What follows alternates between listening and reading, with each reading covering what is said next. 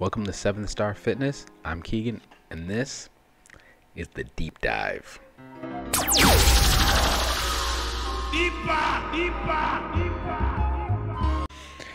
Now, for those of you who don't know what the deep dive is, which is everyone, because this is literally the first one that's ever been done by me, so how could you know what it is? This is where I go onto the internet, Reddit, my emails, comment sections, anything that I can find. I go deep into the comment sections, deep into the threads, deep into the emails, deep into it, find some obscure questions, comments, ideas, content that seems like it would be fun or interesting to answer, and then I, using my 12 plus years of experience in the fitness industry, give you guys an answer. As you could probably imagine, this is going to be fitness related content, so strap in and get ready to have some fun. Now, I should probably mention that anything and everything I say is intended for entertainment purposes. Nothing I say is meant to act as replacement for some sort of guidance from a healthcare professional, nor is it meant to cure any sort of disease. I'm not sure if that's enough of a disclaimer, but hey, that's gonna have to do for now, isn't it? Without further ado, let's get the old window popped up. There we go. All right, and let's get this party started. As usual, we're not going to start at the top, although I guess, again, not really usual because this is the first time. So as per my own instructions, let's dive into these comments and we're going to go deep down into it. Shall we give the scroll wheel an old spin? Let's go deep, deep, deep, deep. Deeper, damn it. We're going deep. You know what? God damn it. We're not that far in, but I want to jump in here anyways. 33 upvotes ain't that really is enough for me to jump in on this one. So the question here by Robocop is my dad. It's actually a pretty dope name. Gyms reopening today, and I'll be going for the first time. Any advice on etiquette or any big do's or don'ts? Well, you know what? I'm not going to read what the actual answers are, just so I can go ahead and try to give some of the ones that would pop off the top of my head. One, for the love of God, re-rack your weights. This goes for any dumbbells you use, barbells, if that should so apply, if there's like a barbell rack, plates, for the love of God, plates. And while we're on this subject on re-racking, if you're going to re-rack your weights, for the love of God, do it in order. Almost every gym that I've ever been to, there's like a beginning section and an end section. Usually starts like here 5s or 10s or wherever the lowest increment is, and it goes up by usually 5s. Sometimes if they have them 2.5 pound increments and then 5s.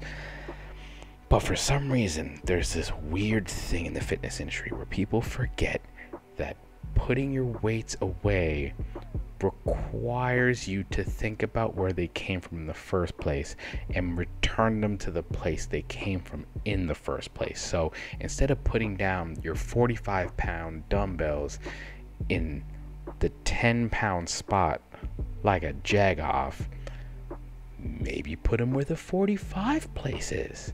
And if it's taken by some other jag-off who's gone ahead and put his dumbbells there instead of yours, which, I mean, sometimes they even do it when yours came from that place. Don't be a dick and then put the 45s in the 10 space. Move whatever is in the 45 space, then put your weights there. Then you know what? Be a good dude. Or dudette. Women can lift too. Not discriminating. Don't let me get on that train. Go ahead and put those other weights where they should be. Sometimes this can set off a bit of a chain reaction. And honestly, if I'm just going to kind of spitball off the top of my head, I would say the best way to go about it is to put away 3. If you go yours, then the next ones, then the ones in the place where that one should be. If you've gone that far and they're still mixed up, you've already done your job. There's only so much you can do. I think at that point in time, you're cleared to just drop those bad boys on the floor and be like, all right, F this nonsense. I'm done. Y'all done F this up so bad that I can only do so much. I mean, you have a workout to get into. Now that I think about it, though, this is also back in the days when gyms didn't have really hard, like 50-minute time slots, which is going to be a thing a lot of us experience now that we're coming out of lockdown and gyms are opening under various restrictions, usually time-based ones where you book a block of time.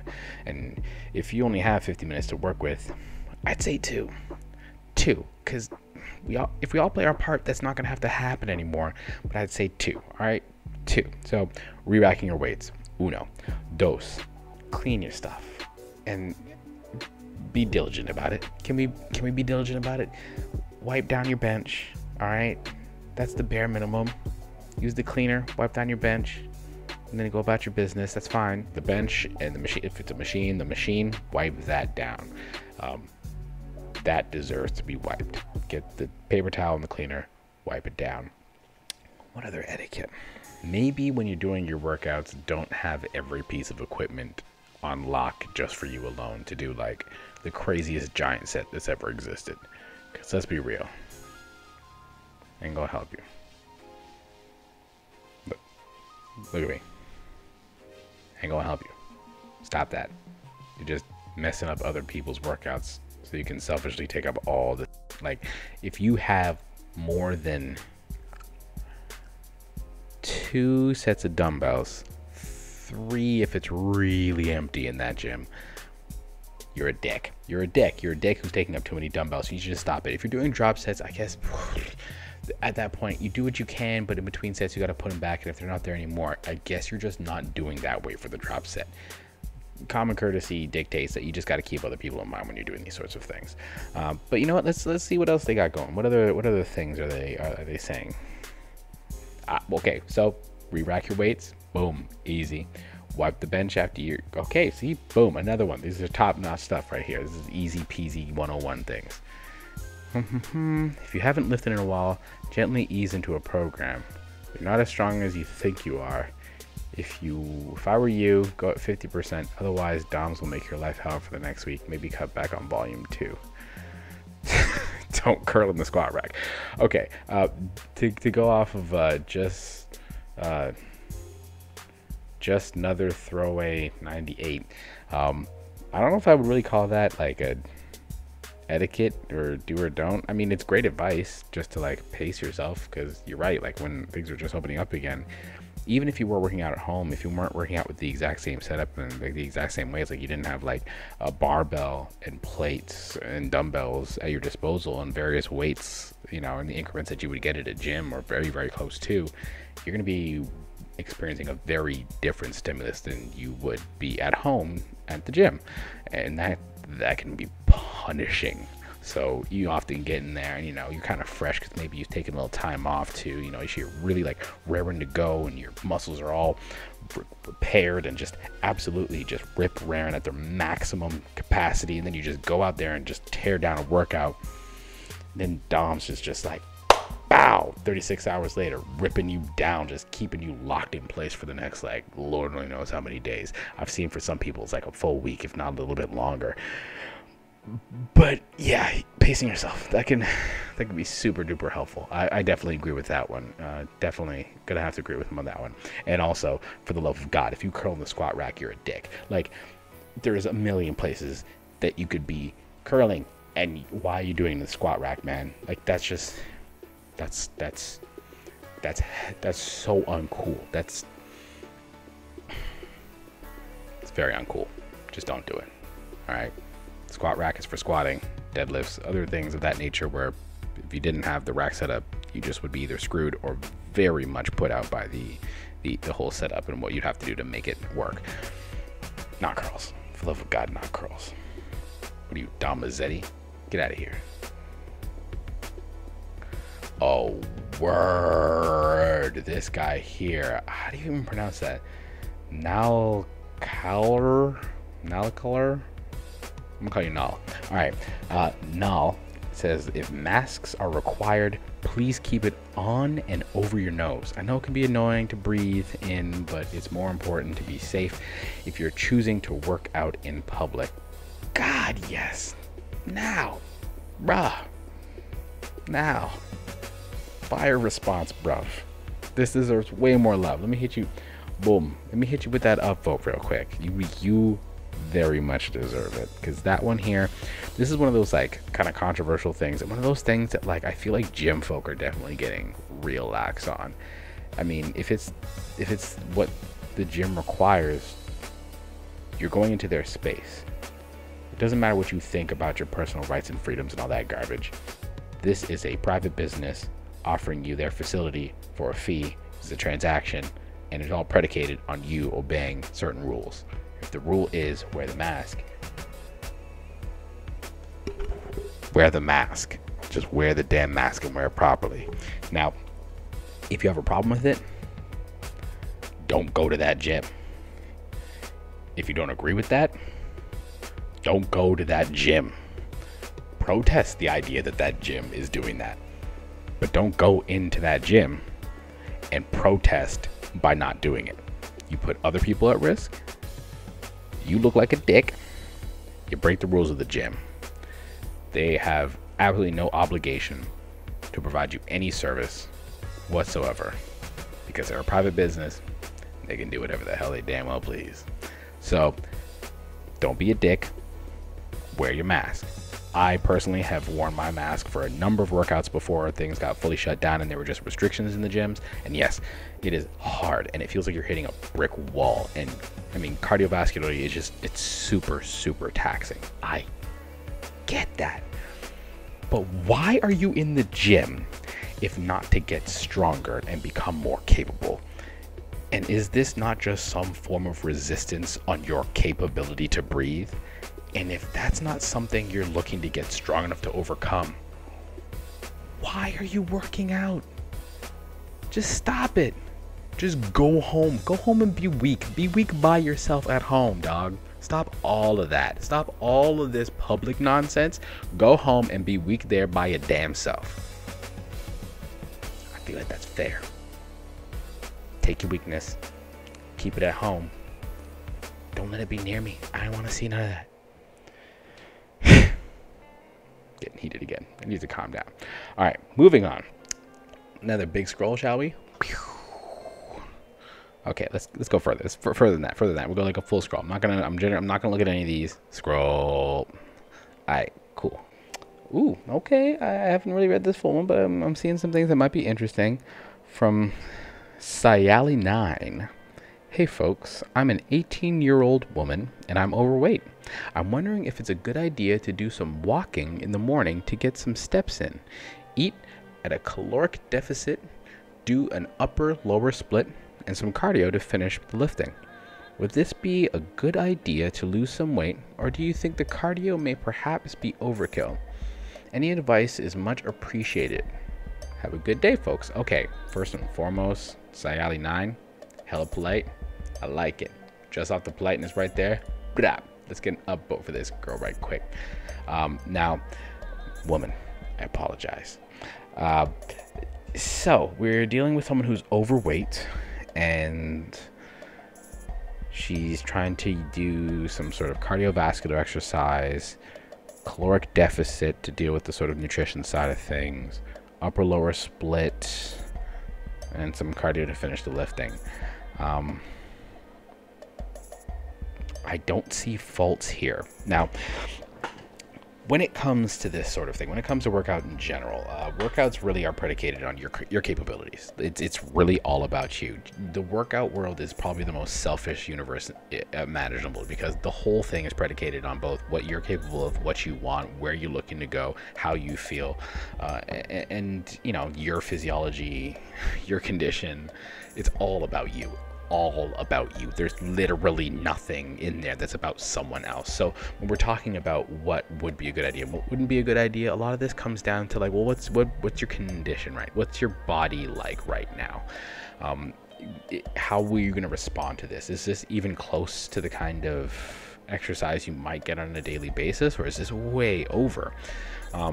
Now, when it comes to overweight individuals, depending on how overweight they are, cardiovascular activity can cause some strain on the joints. It can be rather difficult for someone who's very overweight to do any extensive amount of cardiovascular activity. So the principle I would use to kind of get them going and make a difference and start seeing some sort of fat loss happening, you see some progress towards their goal weight, is just progressive overload. So start with something that is manageable and then just slowly ramp that up.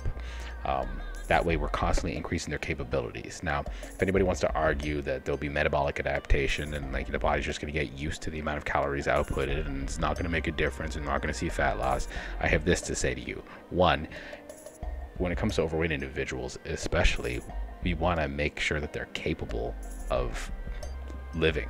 We want them to be capable of movement such that they feel confident and independent and able to tackle their life easily, happily, comfortably.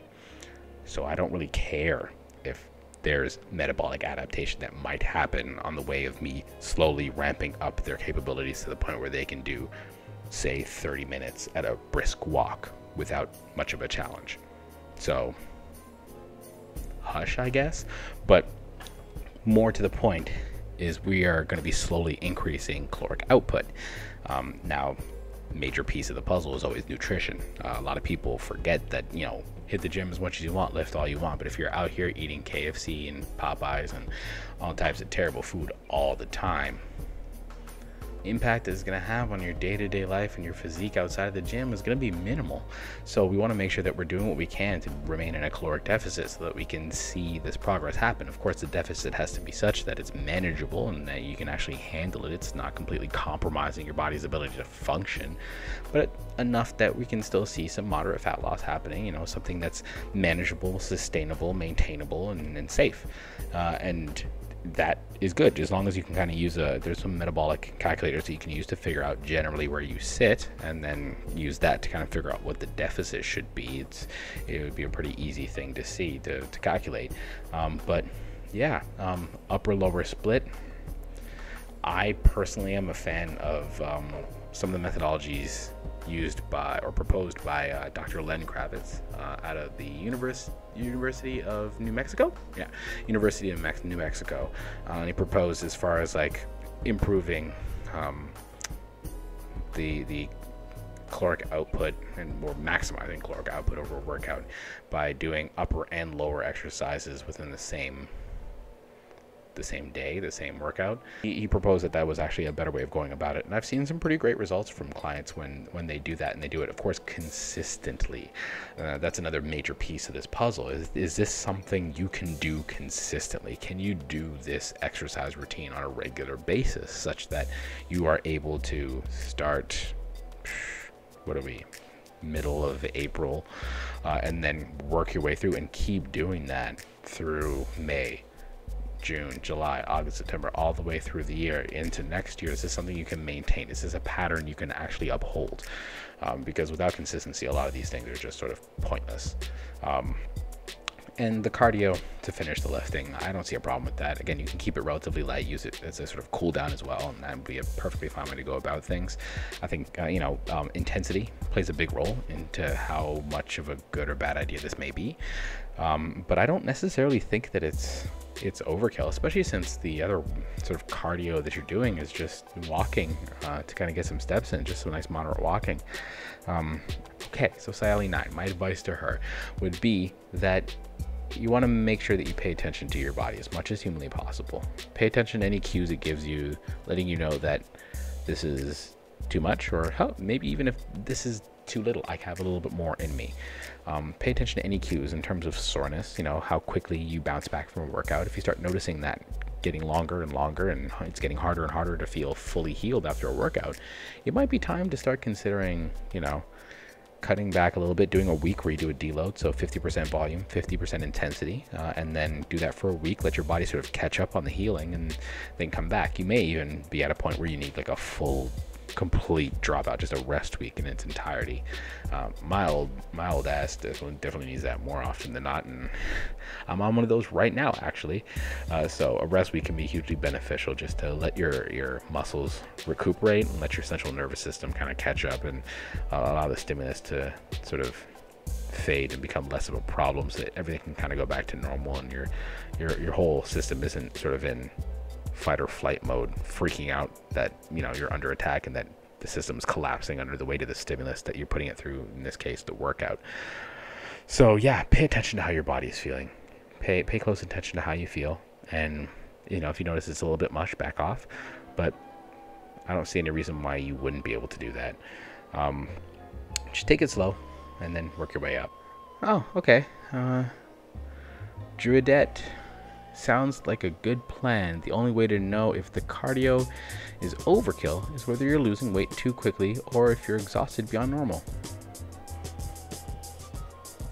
Yeah, basically what I was saying. Watch to make sure you're not overtraining, but as long as you can kind of keep note of those cues and really just pay attention to how you're feeling, and not ignore when you're feeling a little gassed out and overtired, you should be okay. And like losing weight too quickly, I mean, what is losing weight too quickly for especially someone who's overweight? The rate at which they lose weight can be a lot faster than people who are closer to an average weight. And so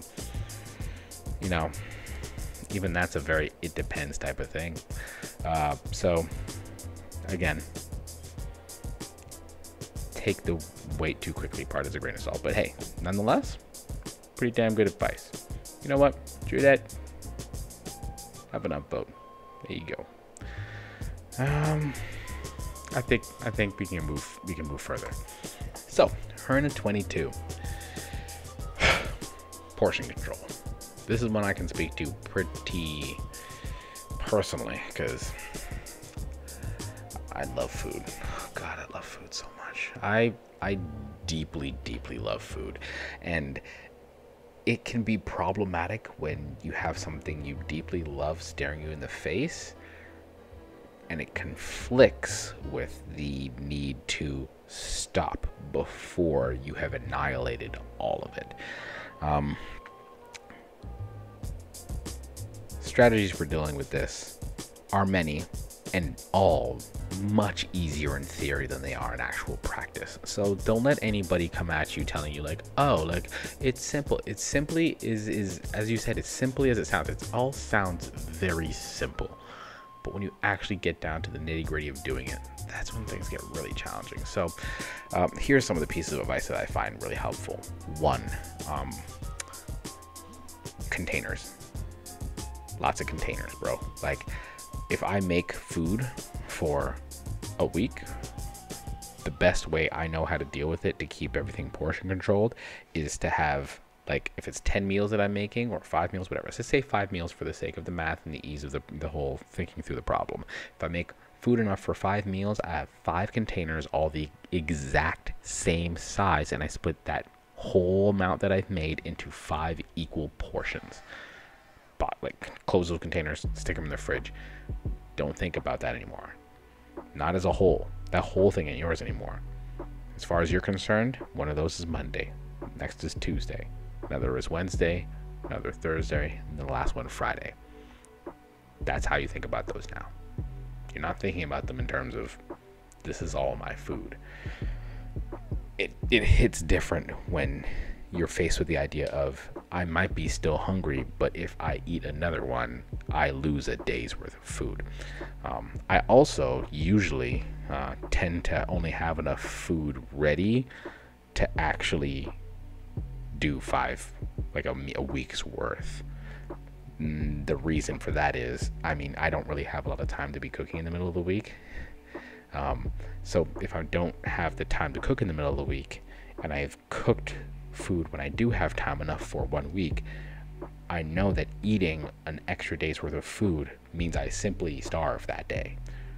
That is so undesirable. Now, that being said, you can't kill the inner glutton, and that's just what that is. And I know this well because the inner glutton has existed in me for well over 30 years now. So I know that it's something that it's a battle constantly. So best way I know how to deal with that is cheat days. Give yourself a cheat day. Know that on that cheat day, all hell breaks loose, and then there is no need to pay attention to any rules, guidelines, regulations, portion controlling out the goddamn window. Order yourself out some food and just eat, bro. feed the beast. One of the reasons to say that is because many years ago I read a study about willpower, and it was found in the study that willpower was a finite resource, meaning you run out of it. You use it, you run out. It takes, a certain period of time to replenish, usually about a day, but in a day you only have so much to work with. If you spend every day fighting, I mean, you're eventually going to tap yourself out. I mean, even if it is that you're just sort of like barely keeping up, on a long-term basis, that's just not something that's maintainable. If you give yourself a break, though, that gives you the ability to back off and let everything recharge. There's nothing like having that recharge to keep you on track. So give yourself that cheat day. It'll make all the difference in the world if you don't have it already. But during those sort of like, I got to do what I got to do periods, you got portions. These portions are simply what you're going to eat for those days. You just set up what you're going to eat for that day, and that's all you're going to eat for that day, and that's it. Now, to make those portions hit a little harder, I would highly recommend you go about increasing water intake. Increasing liquids can make a huge difference. From the perspective of keeping yourself well hydrated, that proper hydration can lead to much better performance and just an overall increase in feeling of well-being. But you also fill yourself up, which hugely beneficial if you're trying not to keep feeling hungry such that you want to keep eating after you're finished the portion. So sort of a double whammy there, win-win. That would be my suggestion, and it helps a great deal. Now if you still feel that you want to eat more, you can buy yourself healthy snacks to have, but I would say after you finish your portioned meal, wait 5 minutes. 5 minutes, then go ahead if you still feel like eating it after 5 minutes. Another worthwhile thing you could do is when you're eating, eat purposefully. Make sure that you're really being purposeful and having a lot of intent behind your eating. And really pay attention to each bite, chew it, the full, I think it's like 20 times. But the point is, take your time through the eating process. This will give your body enough time to catch up with your brain so that when the food hits your stomach and they actually get to the point where you're full and you're supposed to be satiated, your stomach can actually send that signal up to your brain, and that signal can be heard, and then your body can respond in kind by shutting the process down, be like, we're done, we don't need to be hungry anymore. A lot of times people who eat quickly tend to be people who find themselves feeling like they're just black holes sucking up all the food in their path. So let's see, what are the responses though? So let's check these out. EconoFit says, put away leftovers before you start eating. After you eat, wait 10-20 minutes and see if you're still hungry before continuing to eat. Won't work every time, but it should help. Yeah, it's a long time. I mean, you could take that 5 minutes and extend it to 20. I don't know, there's not really a problem with it. I just know I wouldn't last 20 minutes and would much rather break the rule and just go about my business, whereas 5 minutes seems more manageable to me. I mean, but again, if you can handle 10-20 minutes, do your thing, like, power to you, like, go ahead. But not a bad response, I definitely say that. Oh, you know what, also Earn a 22, catch that up vote. Whoa. Weighing is most accurate, but something you can implement without a food scale is just reducing the size of the plate or bowl you're eating out of. It doesn't have to be a huge change, but you naturally can't put as much food on a smaller plate as you would a larger plate. Or fill up that large plate mostly with veggies, then whatever else you were going to eat. This gives volume to the plate, but you're able to reduce portion of your main meal. Okay. Here's the thing, and you know what? I'm going at Alakazam as well as Taco Pizza. Both y'all can catch it. So Alakazam, before I move on, you'll see why these two are related in my opinion. You could just cook less. Measure things out before you cook. Hard to eat more than 700 calories if you only cook a 700 calorie portion. Now, part of why I find that this doesn't really satisfy me as an answer is the fact that what he's talking about are behavioral issues. He's talking about behavioral issues and issues that involve his sort of ability to process this, to conquer this. This is all about patterns and his personality and his actions. But you're just saying, like, measure things out. Dog, That's not going to change how he acts. Or her. I mean, I don't know what gender this person is. It's not going to change how they act, is my point. I can measure things all day long. It's not going to make me less hungry. That's just not how that works. So sometimes it's not about tackling the, are you eating 700 calories or did you measure it? It's more about tackling the why you are even eating more. Why are you hungry still? What is missing from either your diet or sometimes your life? Because eating and emotions very closely tied to each other. They're extremely tight-knit. Like, there's a very, very deep connection between those two for a lot of people. Sometimes it's cultural, sometimes it's social, sometimes it's just, you know, a matter of it's bred into their past. It's something that they grew up with, you know what I mean? But I don't think that your answers, either of you, really come down to conquering and helping them deal with the sort of behavioral thing that lies at the core of it.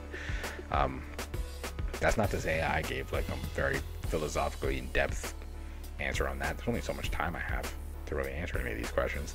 But the point is, if we're trying to help someone change their behavior because they're having trouble tackling it, even though they've tried to implement strategies and they simply don't work, we need to figure out why the strategies aren't working. And if the strategies aren't working because it's not dealing with the core issue, then we need to deal with the core issue. It's not just keep throwing strategies at them. That doesn't work. That's not going to work. So, I mean, back to Herna 22. It's going to sound weird, but do a little soul searching. See if perhaps something in your life doesn't feel like it's fitting quite right. I know personally, I hit those moments myself when the reason I'm eating more, the reason I'm just constantly, perpetually hungry is because I'm attempting to fill a void. Not in my stomach, in myself. That lacking, that gap, that emptiness that is felt by something lacking in your life. Emotionally, socially. I mean, nowadays with a lot of people still stuck at home, locked down, that feeling of lacking is intensifying. The void is feeling bigger and more unconquerable than ever. It's the reason I'm seeing so many people who are just rapidly gaining weight over the course of lockdown. They attempt to fill the emptiness with food. And until you conquer the thing that is causing you to feel that void, such that you're not eating to fill a void, you're eating to fulfill your needs nutritionally, you're going to end up right back at struggling with portion control. It's inevitable. So do a little soul searching. See if perhaps maybe you do feel like something's not quite right. Something's not sitting with you in the way that it should. And if that's the case, take some steps to tackle it. It might be time to just sort of put your head down and charge head on at it and really like meet it where it is. Because if you don't, it's just going to keep running your life. And it sounds like running your kitchen. So that might be worth doing. And I think that measuring things can be a very quick path for some people to disordered behavior. You know, disordered eating, where you're counting every calorie down to the damn single digit, and you know you're making these decisions not because it's for the betterment of your health, but because it means a lower number. And that is just, I don't often see that go in a positive direction, not in the long term. And I'm much more a proponent of long-term solutions, lifestyle changes that allow for long-term solutions, such as you can live with them, be healthy, be happy, and it can be maintained for an extended period without having to like question it or think about it or be worried about it ruining you on a physical or emotional level.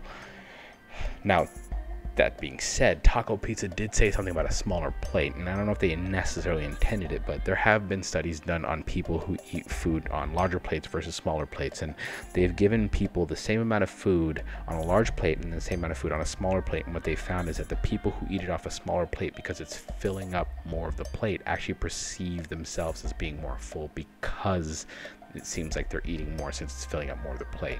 So the smaller plate concept actually does hold some weight. I would definitely say give that one a try, because that can be a great way to circumnavigate this whole sort of behavioral issue and at least give you a jump start on the sort of act that would get you closer to controlling portions while you start tackling the whole, is there something else that's causing this? And if there isn't, then you've just found a strategy that might be valuable for a long-term solution.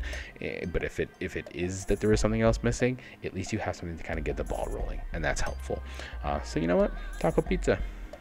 Not sure you intended it, but pretty decent suggestion right there. Also, adding more veggies to the plate.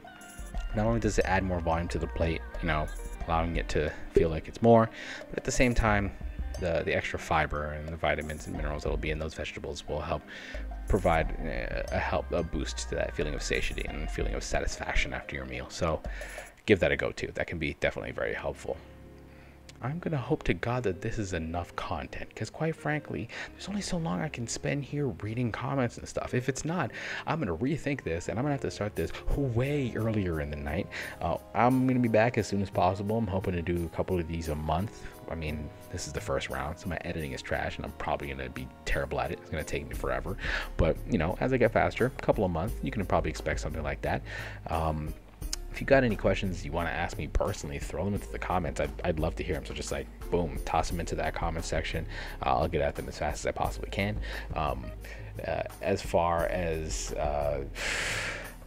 reaching me is concerned, you can find me on Instagram, 7thstarfitness.com. I'll put that somewhere here, somewhere around there. That's somewhere. It's gonna be in this general neighborhood. But until then, stay shiny, you guys, because the galaxy can only be a bright and beautiful place as we all shine together. Take it easy, y'all.